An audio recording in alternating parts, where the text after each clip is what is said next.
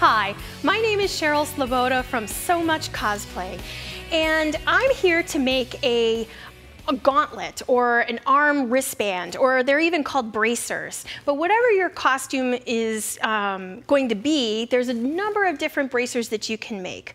And what we're going to do is make a pattern that specifically fits you, and then that way you'll be able to make a bracer that goes with any costume that you make. So here's what we're going to do. You need to start by measuring your body for our pattern, right?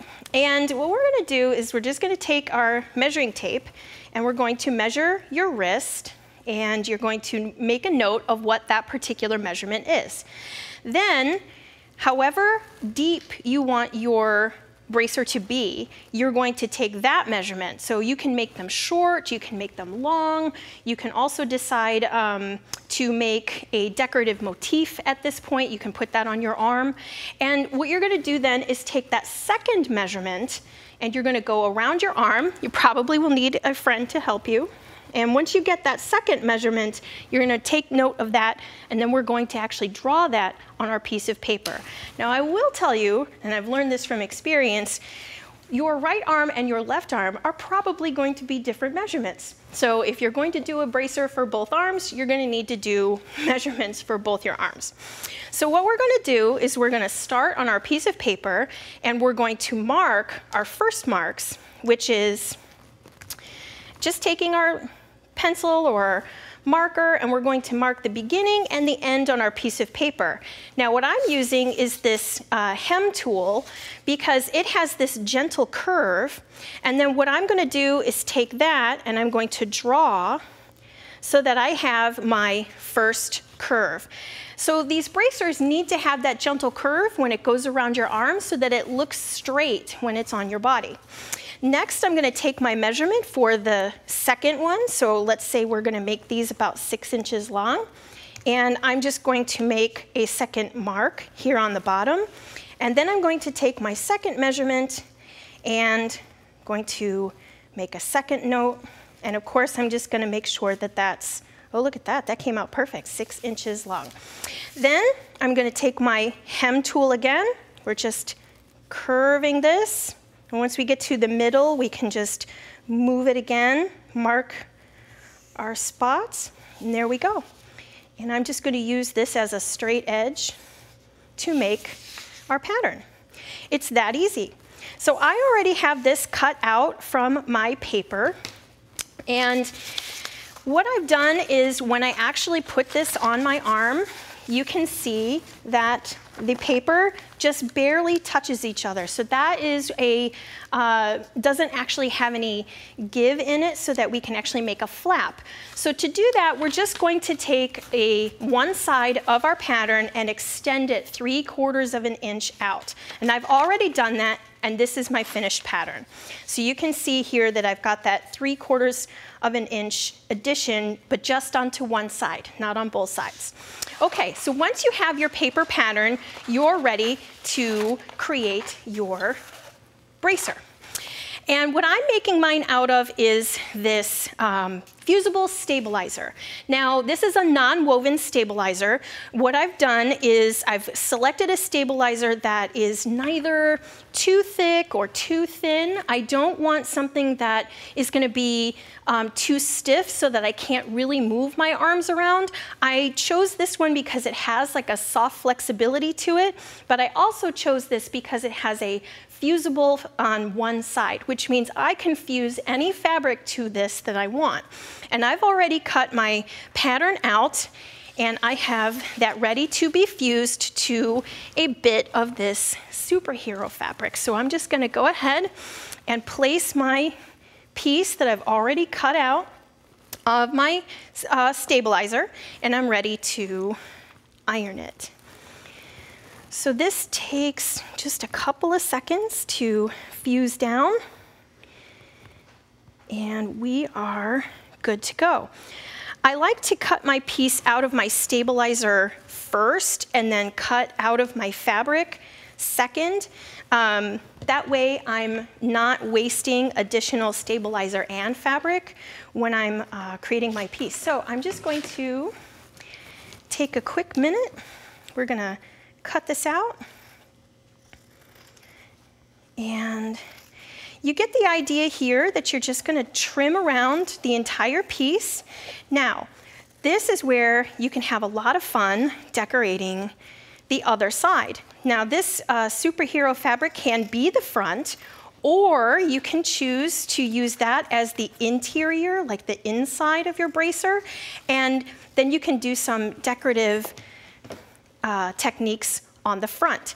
So you can spray paint this, you can decoupage it, you can do all sorts of different techniques to it. What I've done is I've used some heat transfer vinyl, which has got a like glitter function. So it's got all this super high glittery cool stuff. It comes with this iron-on protective coating, so I'm just gonna peel that off.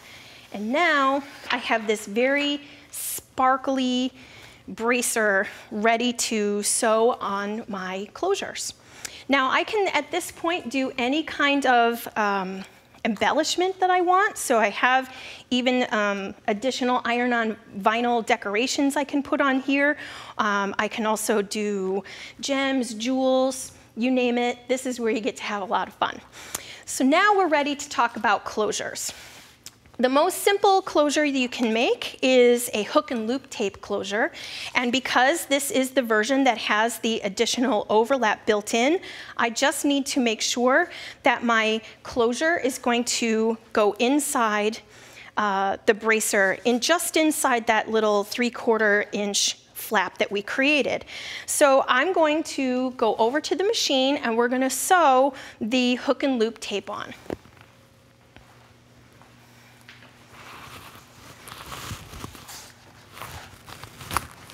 Okay. Now I have my machine set up with this clear foot so that I can see where I'm sewing. And I have also set it up so that my needle is in the center position. I have matching thread inside here, so for all of this silver, I've chosen to use a gray thread. So we're just gonna go ahead, get this centered under here, and all we're doing is just sewing in a little square formation around this piece of hook and loop tape.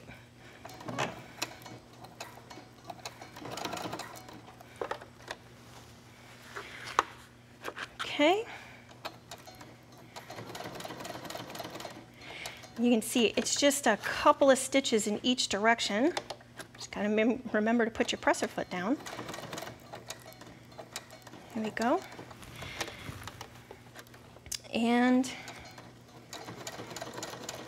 we've got that all set. So now I'm just gonna raise my needle and my presser foot, and I'm going to trim that off.